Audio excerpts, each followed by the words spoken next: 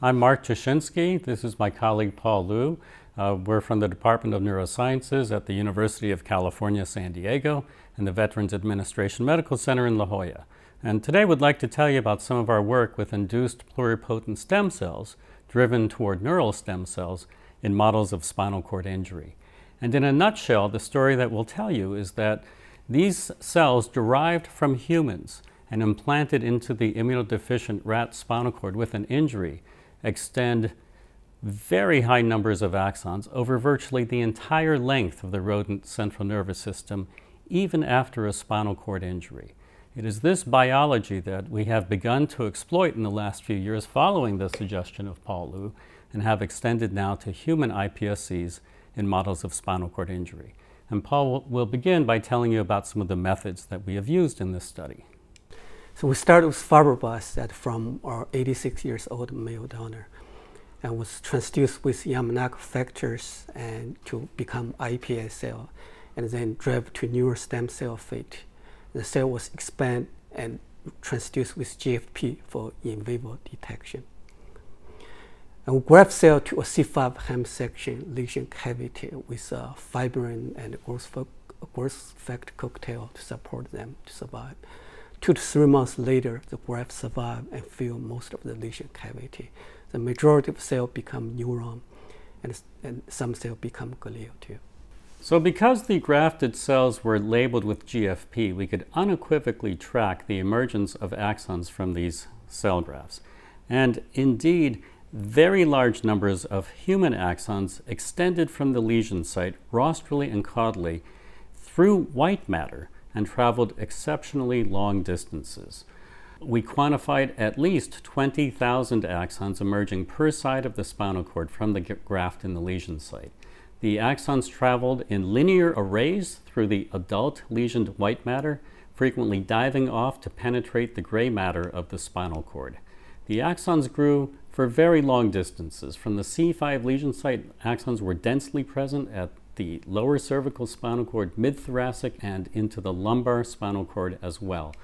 In the rostral direction, axons traveled in high numbers into the medulla, through the midbrain, and were even occasionally present in the cortex and as far rostrally as the olfactory bulb. So in essence, these human axons traveled virtually the entire length of the rodent nervous system.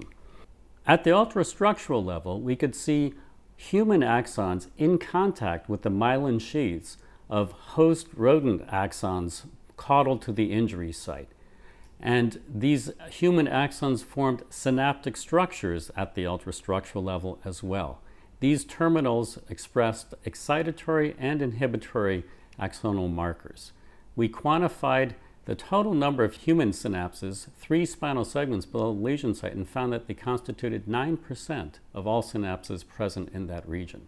In turn, host axons also penetrated the human graft, and both serotonergic and reticulospinal motor axons penetrated grafts. This established a mechanism whereby functional recovery could hypothetically be encountered, but in fact, when quantified, we didn't see functional recovery.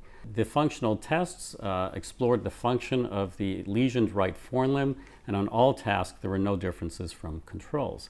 However, the grafts themselves, while they filled the lesion cavity, in many instances had rifts traveling down the center that contained collagen that actively segregated the graft into rostral and caudal compartments, and the lack of functional recovery may have been due to this.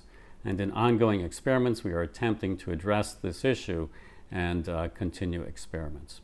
So in summary, the findings of this experiment reveal what, in our experience, is the greatest growth of axons yet identified through the adult lesioned CNS. Human axons extended for distances of 9 centimeters through the adult rodent spinal cord, a distance of 26 spinal segments, and very large numbers of axons emerged from the injury site. Notably, the age of the donor iPSCs did not appear to be a limiting factor in the growth potential of axons emerging from the implant site. Collectively, these findings support the story that intrinsic neuronal mechanisms are sufficient to drive very extensive axon growth through the inhibitory milieu of the injured adult central nervous system. While many experimental efforts have attempted to overcome the inhibitory nature of the CNS, a cell in the proper growth state can still extend axons even through this inhibitory milieu. But many questions remain. Among these is, how do we direct the growth of these emerging axons into appropriate targets? Can this, for example, be shaped by rehabilitation? Are synapses stabilized over time? Is there developmental pruning? Do these human cells develop over a human developmental time frame as opposed to a rodent time frame? And would, therefore, should this ever be translated into human clinical trials, require prolonged observation periods to observe clinical effects? This and many other questions remain to be addressed, but the intrinsic biology of their growth provides fertile substrate for encouraging studies to look further into the biology of these cells.